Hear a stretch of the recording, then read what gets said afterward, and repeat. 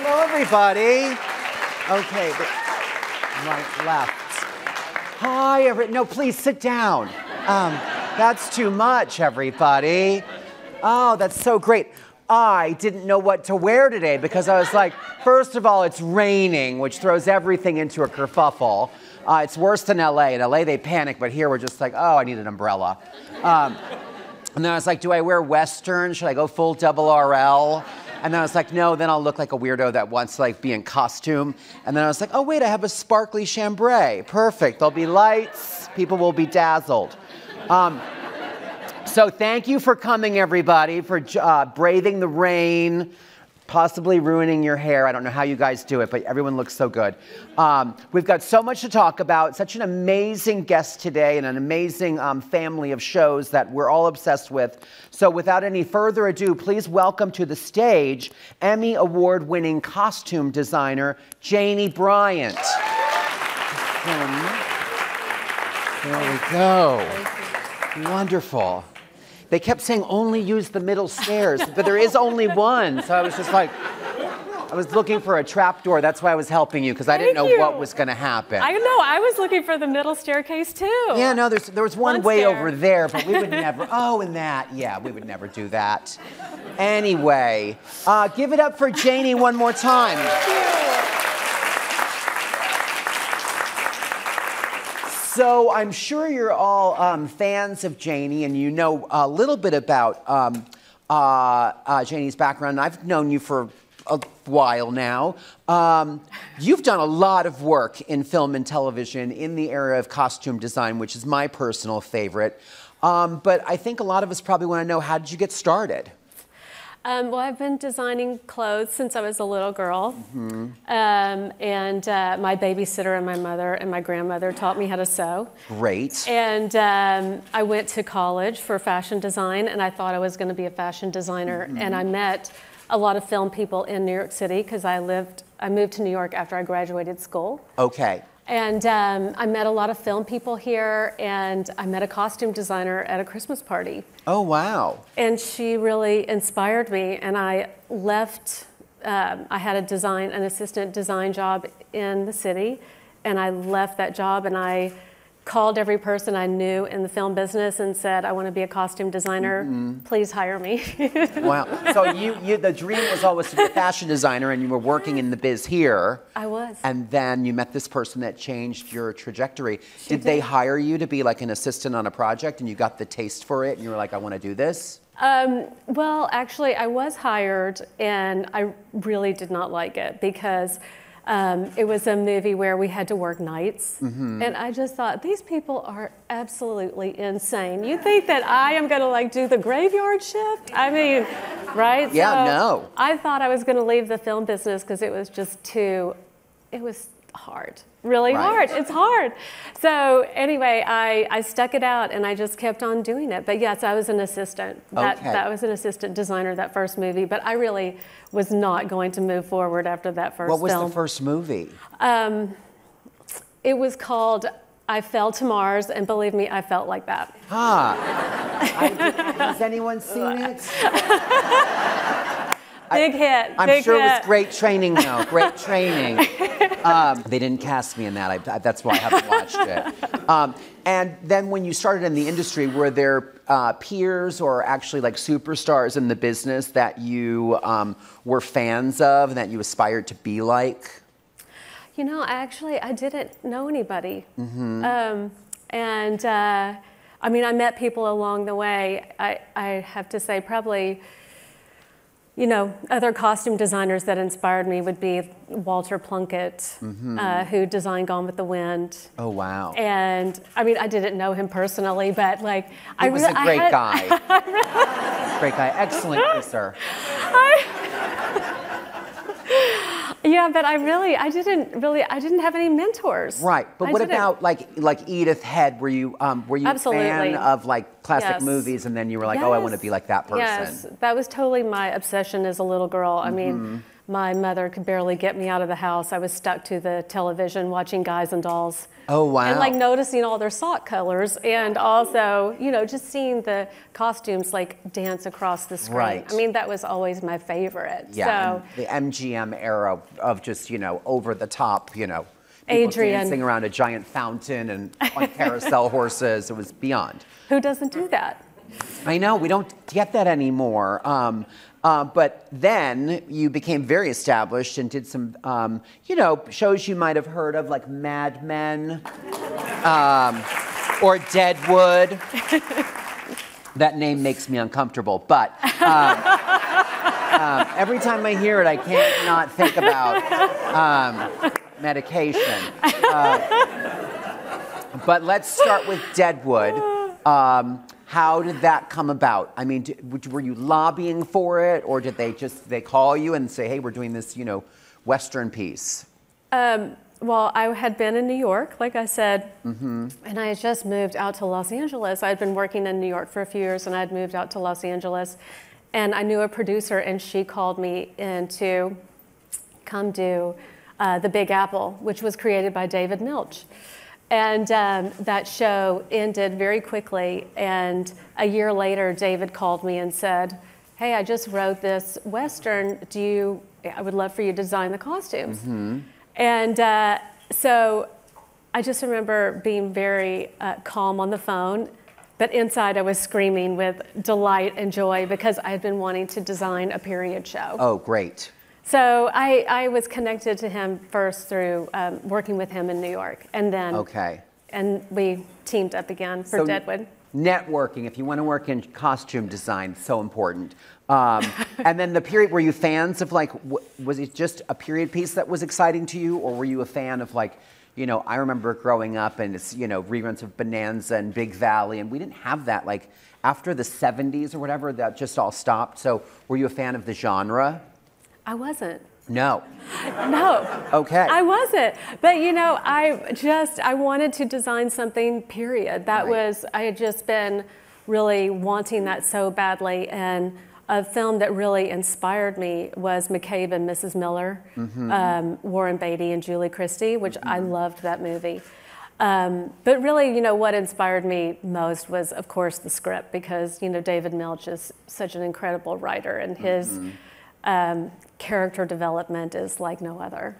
And where did you start on that project? I mean, do you watch other period pieces? Do you go to like a fashion library? Do you, how does that research process work?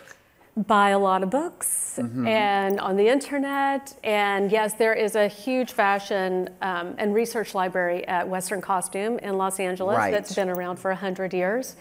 And so, you know, when I was designing Deadwood, I did a lot of research there, just because there was less information on the internet, but I researched so much at that library. Okay, yeah, I was working like at Ralph Lauren at that point, and we would do research too, and it was like, before there was really Google, we had Ask Jeeves. Can you imagine? Yes, exactly. And we had a real library with books, and I was like, oh, this is so heavy. But people don't realize the amount of work that goes into that level of storytelling. Really and what I admire so much of your work, and we see it in 1923, which we'll get to, is the level of detail. I mean, you are like a museum curator, because it's not just, you know, it's not just their clothes, it's their hat, it's their eyeglasses, it's leather goods and rifle cases and buckled shoes, and it's a Herculean task. So, and you won an Emmy for Deadwood, did you not? I did. Was that your first Emmy? That was my first Emmy. Wow, that's major. And the only thing that I remember is looking out into the front row and seeing Ian McShane and saying, oh my gosh, I wish I'd had another drink before I got up here. It was very intimidating. And did you know when you were, I mean, I don't think anybody really knows, but when you were working on this, did you have an inkling that, wow, this is something really special and we might win some awards for this? I mean, you never really know that. You know, I mean, that's never why I want to design a show. Deadwood was a very special time in my life for sure. But, you know, I was an absolute crazy person. I mean, I would stay up nights thinking about, like, how every button had to be perfectly carved. And like, nobody's gonna see the buttons, but I did not care. I was like, that button has to be perfect for that character. That's why Swearingen has that little gold button. Okay. Because it was like a gold nugget that he stole from a prospector. Y'all just got a little backstory Details. of like what that, yes. Details. That was not in the script. I just made it up in my mind. That's enriching it. And everybody's job, I think, on a project is to bring like more than what's expected. And I think that's what makes it great and why you got an Emmy. Thank you. And then Mad Men, another iconic, I mean. Thank you. And I think that the role of the costume designer, along with the writer, obviously, and the director, is to help create that character. And it's such a visual medium. And sometimes someone can walk on stage or on screen, and as soon as we see them, we kind of, you know, I walk in, you're like, gay. I was going to say sparkles. Okay. I was going to say sparkles. Same thing. But the power of clothing and the power of that medium is so strong. It's instantaneous. So you really helped create Don Draper. And how, you know, what was that like? What was your inspiration? How did that process start? And did you collaborate, you know, really intensely with Matthew and Jon Hamm? Yes, well, when I first met Matthew Weiner, I had just finished, well, like I said, it was like a year after I'd finished Deadwood. I was still wearing my big Western belt buckle. And where I had to go meet Matt was LA Center Studios, which is a very confusing place, and I am directionally challenged anyway. So is that the one that's like on Santa Monica, right in the middle? Downtown. Yeah, yeah. Downtown, everybody gets lost there. Very confusing. Very confusing. And I get into an elevator and I see this man there. He's like carrying this box, kind of like a fern hanging over, whatever. And he's wearing this really cute jacket. And I say to him, like, I love your sport coat. And he was like, I love your belt buckle. And then he said, are you Janie? I said, yes. And I said, are you Matt? He said, yes. So we connected. Wow. Immediately. He was running late. I was lost. And like we connected immediately on the elevator, talked for 2 hours, and then he hired me the next day. Amazing. Oh, wait. So you were going for like just a meeting. You didn't know you had the job. Just a meeting. No, I didn't know. Mm-hmm. We all have to kind of like do our little, you know, dance before we get a job. It's an audition. It's an audition. And also the other moral of the story is be nice to people in elevators. Always. Because you never know who they are. Tell them they're cute. Yeah. Absolutely. I usually say that anyway, but I'm just usually trying to hook up. Let's move on to the women of Mad Men, Peggy, Joan, and Betty. That could be a full show on itself. But I have one question. Which one, not actress, but which character was your favorite to design for? Probably Betty. Oh, and why is that? You know, I loved Betty so much because I felt for her that she was so trapped in just like trying to climb out to reach happiness, you know, and I always felt like she had such a journey because she was really trapped at home. I really felt like she had no choices. But in that, she still had to create like this facade. And so I just always loved the idea that she and Don both were in a partnership of facades. And it was always so inspiring to me. And also, like, one time I had a conversation with Matthew Weiner, and he said, oh, you know, she's like a cupcake. You peel off all the layers. And I said, oh, I was thinking of her as like an onion. Because, you know, she was so like bitter and toxic in a way, but really like not having just sort of like the capability of like reaching happiness. So I just always found her character so interesting and multi-layered while being superficial, and she was also so beautiful. Right. So I just thought— There's a lot there. It's very, very rich. Yeah, it is. And that was, I mean, I think that show did so much. I mean, shows resonate throughout our, the zeitgeist, and it inspired people to get interested in mid-century architecture and certainly fashions of the 1950s. When you're designing a project and you had, Deadwood, you had your big belt buckle on, did you kind of really get into mid-century fashion when you were doing Mad Men personally? I did sometimes. I would like do combinations of wearing like 1960s jewelry, right?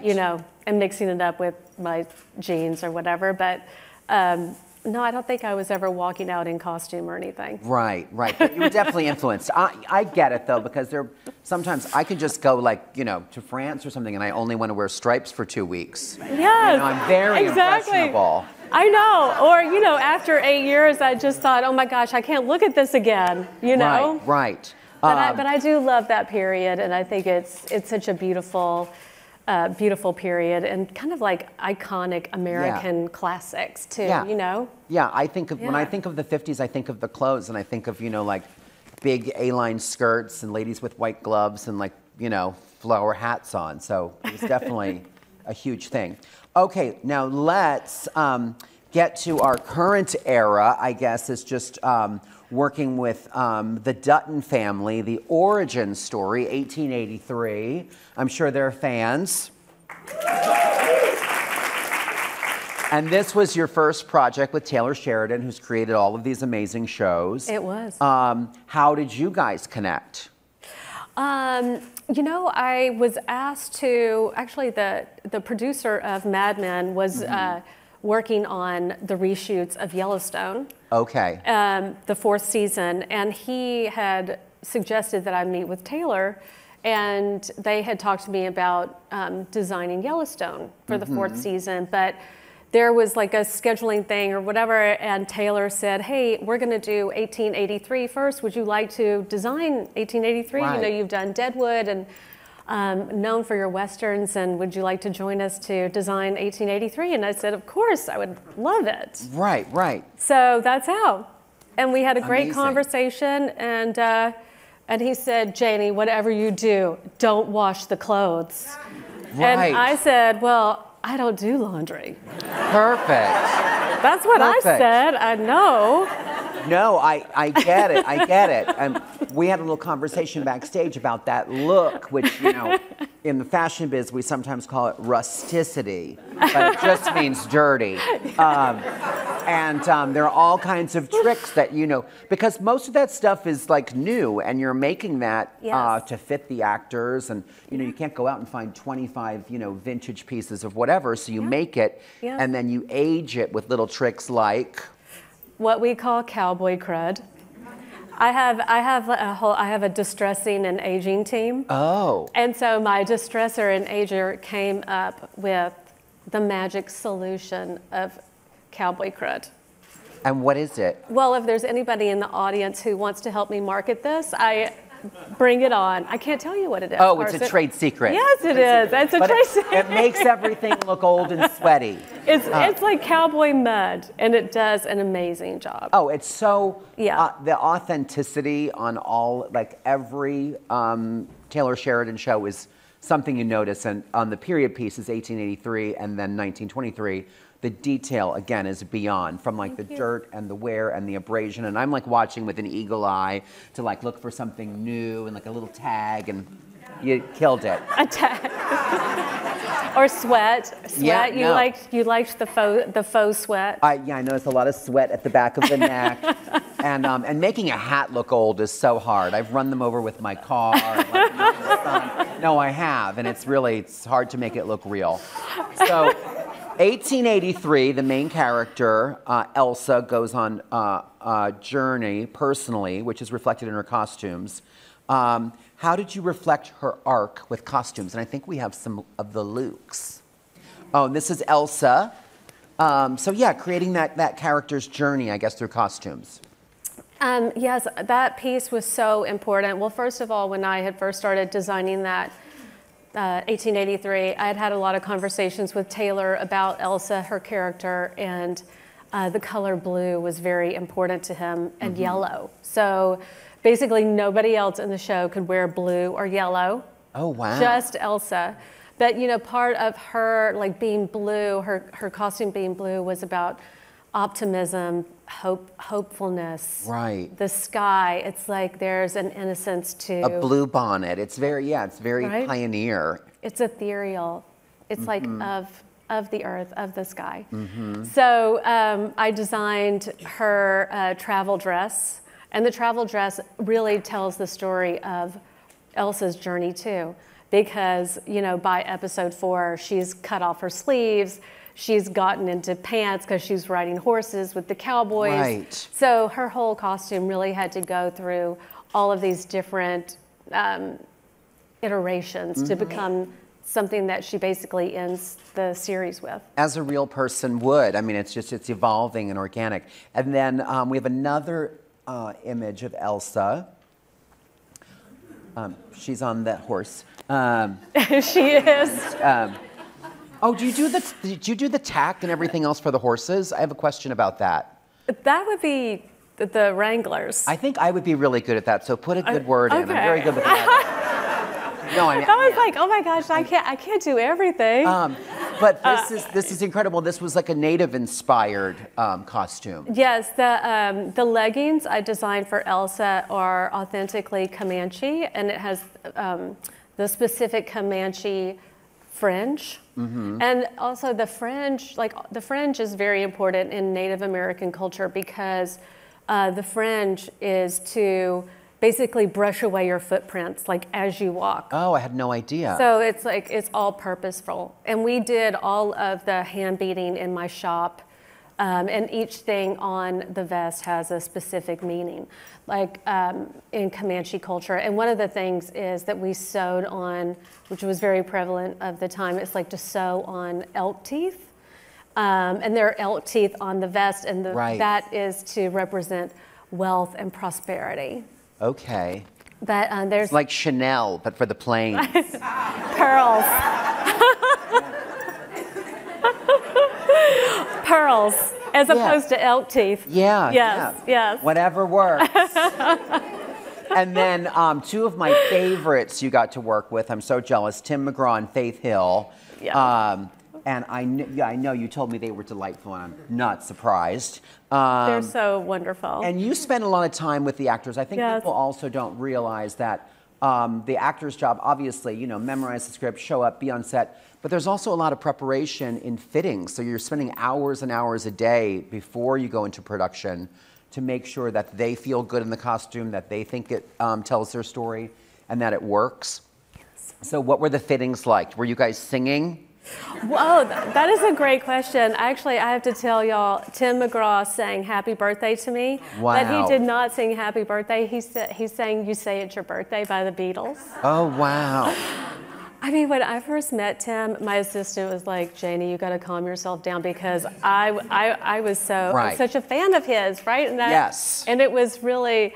I was a little starstruck before I met him. And he's super hot. Yes, he is. And like, even just like in a t-shirt, everything's just popping out, and it's just. I know. He's so sweet. He's so sweet. And a lovely person. He is. Yes, he is. And so is Faith. Faith is gorgeous and so lovely as well. Yes, and I was telling you, she called me Tabasco because I'm spicy. So. I love them so much. They're both wonderful people. Me too. Tim, Faith, if you're watching back in Franklin, hello. We've heard, this is another thing that I'm obsessed with, which is cowboy camp that the actors go to learn how to ride, and you probably have to learn how to tie knots and make coffee on a campfire. I mean, I'm thinking it's a reality show, Paramount Plus.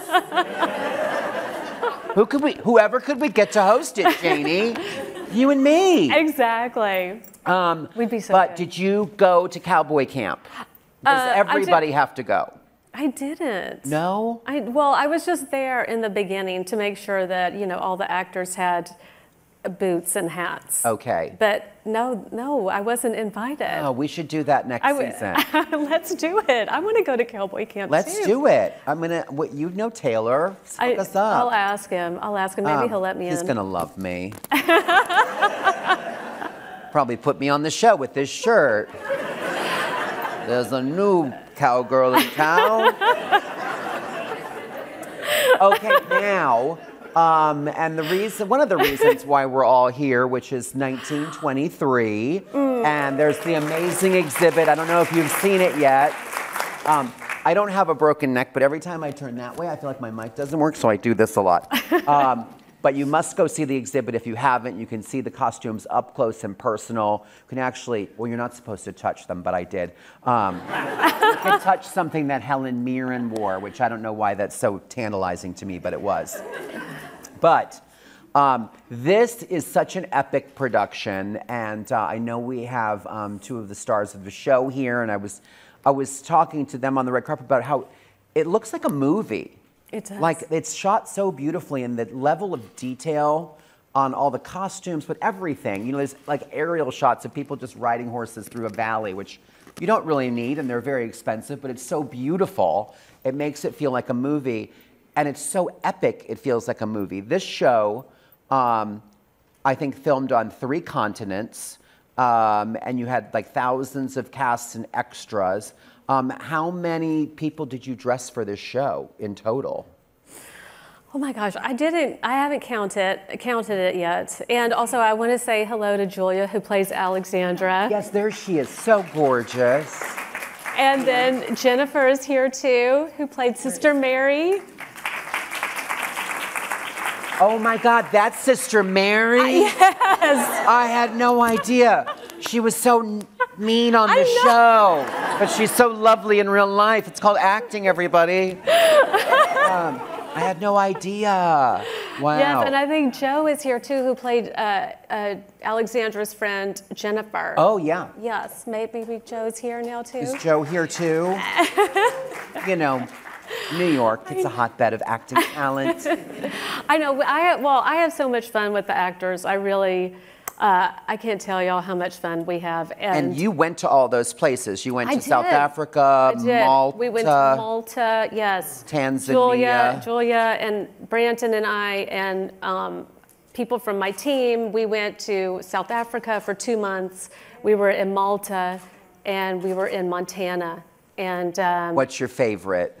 South Africa. Yeah?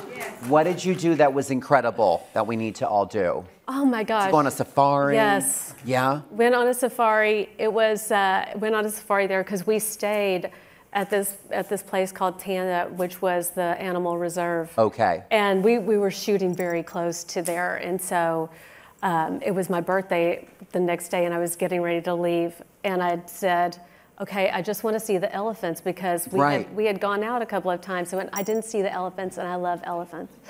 And I was like, I'm just going to go meditate for like 5 minutes and I'm going to envision the elephant coming. Right. And so I got into the Jeep with the 2 guides and we're 5 minutes out.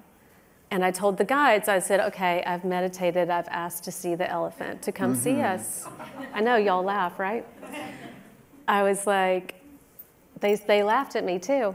And 5 minutes we were on the trek and not one, but like 20. Wow. 25. 3 herds of elephants like came to see me for my birthday. Oh my God. You're like Drew Barrymore in Firestarter. I love that. And that was your favorite part of the whole trip, besides working with the amazing cast. I mean, we had so much fun. We had so much fun together. We really did. And, you know, to work with the South African crew is incredible. I mean, I love the people there so much. Did you have to ship all of the costuming there? We did. Wow. We did. Okay. We shipped all the costumes there. I actually had some of my crew go to Italy and go to Spain to pull a lot of the costumes from the costume houses there because, you know, 1920s is, you know, 100 years old. There's not a lot of stock. And we had thousands of extras, like in each continent, you know, thousands of extras. Montana, thousands of extras. Wow. So we were sourcing from all over the globe, really. I was wondering, because, yeah, even just like so many like little glasses and leather goods. I mean, it's all, the details are all there. Let's talk about Harrison Ford and Helen Mirren. I mean, I don't really have a question. Just tell me everything. I mean, they're like 2 of the most legendary, like they're right up there. I know. know, they are. Well, they were both amazing to work with. Harrison is a hoot. He is so dry and so funny, and he is, you know, very particular, which is awesome. I totally appreciate that. Particular with like what he's wearing? Yes, yes, yes. Like he really, which I love about him, he loves everything to feel real. You know, so it had to be like broken down just perfectly. Right. It had to fit perfectly. He really, I love how he just like encompasses the character. What about so the fun. underwear? Like, does it have to be? No, I'm just thinking if they're that method, like if I were getting ready for a show and I was like putting my like, you know, deerskin lederhosen on, but then I had my Tom Ford microfiber briefs on, it would feel weird. So do you even do like the underwear? Yes, of course. I do. He was wearing long johns. Don't worry, he was. Okay. Yes. And Helen wore her proper foundations too. Okay. Amazing. Yeah, and one of the things that, you know, Helen and I talked a lot about, which I love, we totally saw eye to eye on this because, you know, she is a character who's been on the farm for a long time. She's not a character who's like in 1920s fashion. Right. So her costumes are really, I designed them really based on an earlier period, like early 1900s, 19-teens. Right. Because she wouldn't be like She wasn't up to date. She wasn't up to date. So, you know, we did like an earlier silhouette for her, which, you know, makes is like sense. perfect sense and great for the character. Absolutely. And I heard it was quite the process to find the perfect hat for Harrison. Was that one of those detail moments where he was a tough customer in the best possible way? No, I would say that's more Taylor. Oh, really? Yes. Taylor Sheridan, he's so specific about what he wants his lead man to wear and the hat. And so I designed a hat for him that was which I called the Montana Peak. It has a Montana Peak crease. Okay. So like the crease gets shorter in the front. Right, and the now, pinch. Exactly. And now I call it the Jacob. And do people make the hats for you in LA, like in your shop, or you go to like a milliner? Well, actually, because we were in Butte, Montana, and there's, I think, basically a Joann's in town. Oh, okay. That's it. So, you know, it's very limited in the resources, right? So my co-costume designer, Gabby Acosta, and part of my team in Montana found this man named Bear.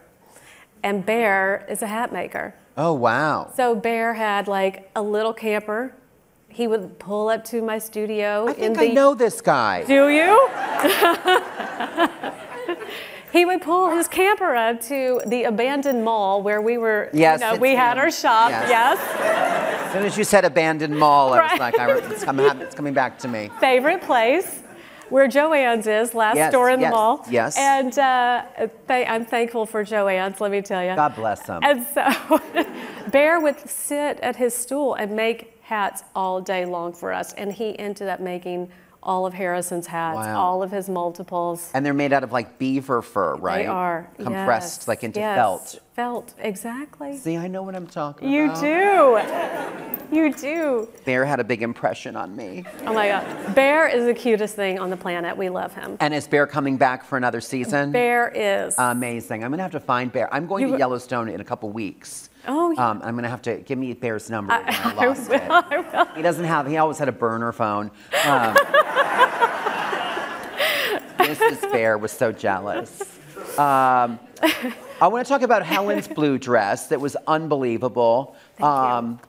And was she similar to Harrison where she was also very invested, or did she just kind of let you do your thing? And Oh, she totally let me do my thing. And the thing that was incredible about this blue dress. And and that's here. That's upstairs. It is. It's here. And it's an incredible piece. It's one of my favorites of the show because I really wanted to have the tie-in with Elsa's character and Cara Dutton because, you know, they really are the hope and the optimism of the show.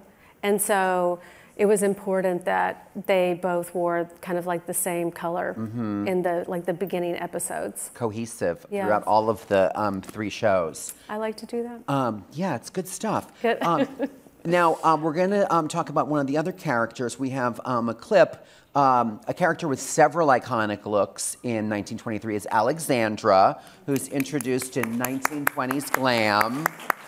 And she adopts a more traditional safari look, which all of the safari stuff is like Ralph Lauren dream. Thank you. And then she ends in this stunning white beaded gown. So I think we have a clip.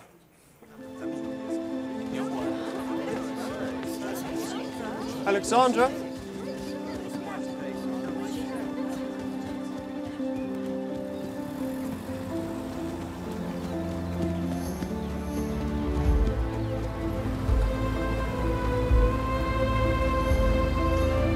Stop the car.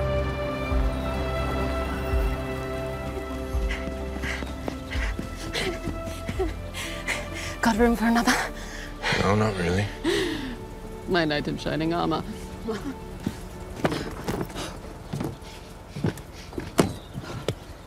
Alexandra! Please drive.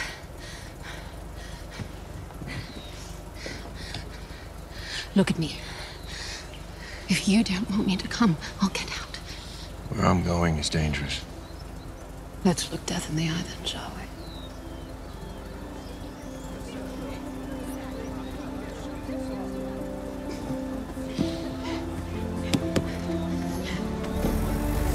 Find someone who loves you!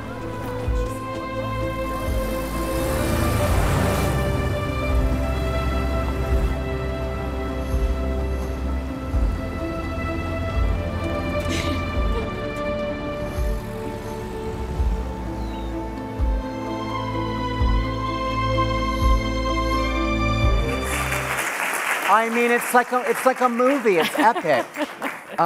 And just, it's so rich and so beautiful. Everything, the acting, of course, the costumes, the music, all of it was just, you just want to like be in that world. It's just a romantic dream. It is. Yeah.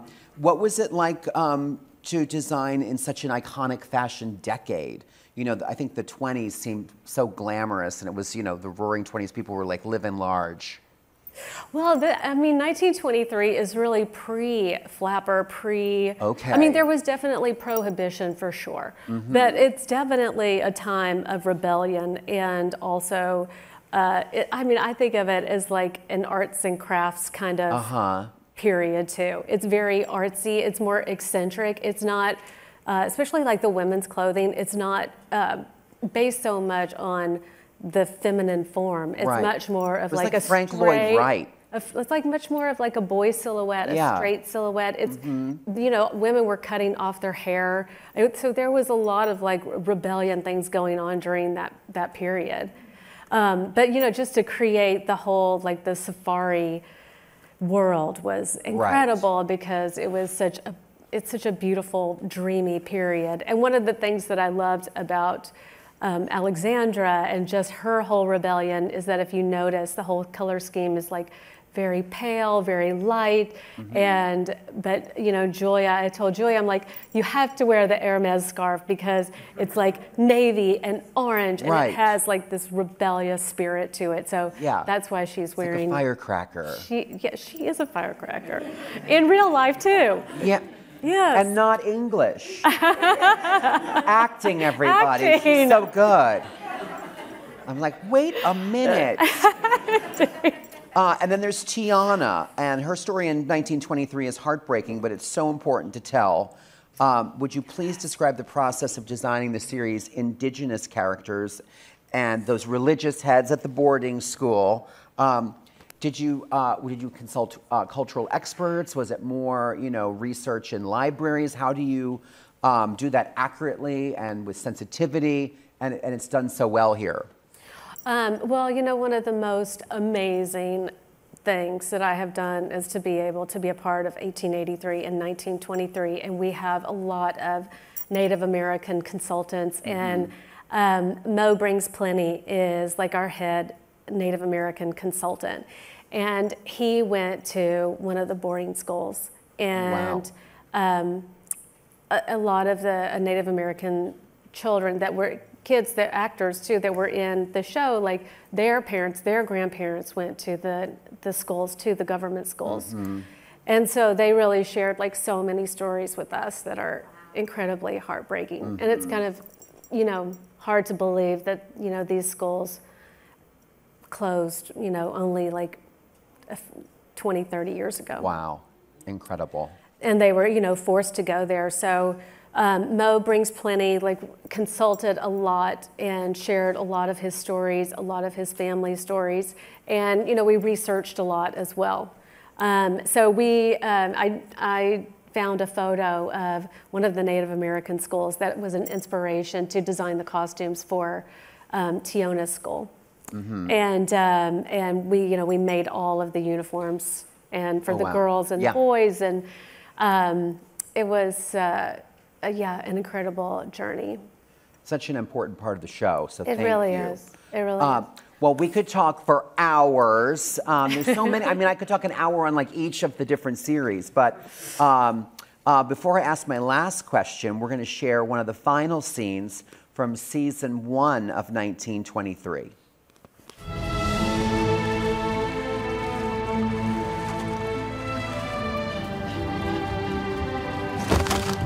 Spencer!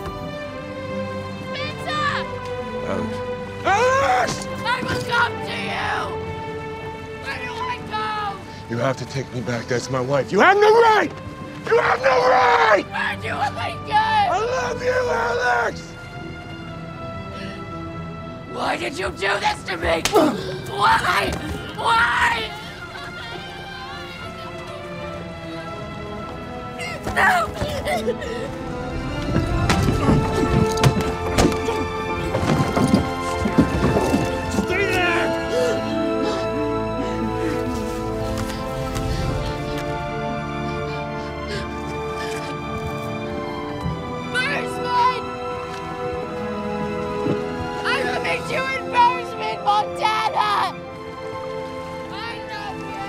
I love you, Alex!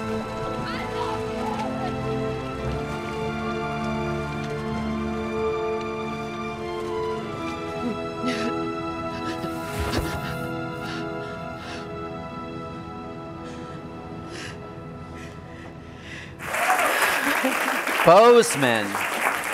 She could have made it much easier if she said New Jersey. It's so much closer. Right?